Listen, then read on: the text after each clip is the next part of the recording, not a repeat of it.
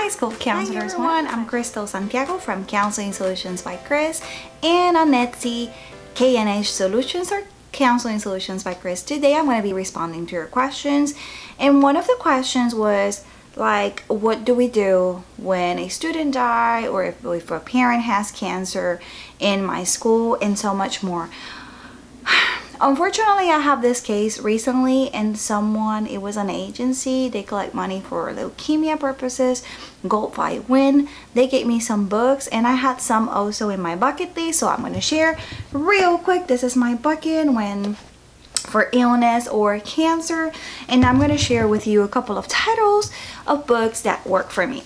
So this one is What Happens When a Kid Has Cancer. It's a good one.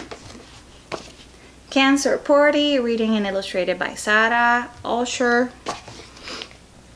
The Hare Who Lost Her Hair. When they lost their hair. When a Kid Like Me Fights Cancer, and it's a boy. I have another one over here that it's My Family is Living with Cancer by Sandra Pacer and Miriam Smith.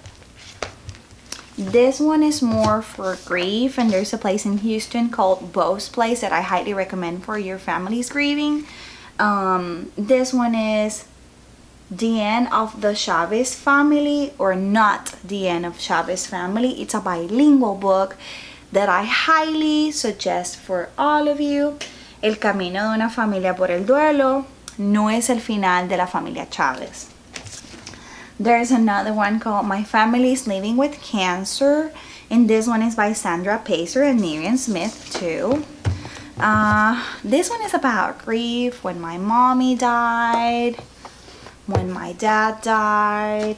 I have a bunch about that one, so I'm gonna pause in this sense and let me see. Grief and loss. Okay, the grief and loss, it will be a different video. So last video we talked a little bit about how to decorate a small office. That was one of your questions.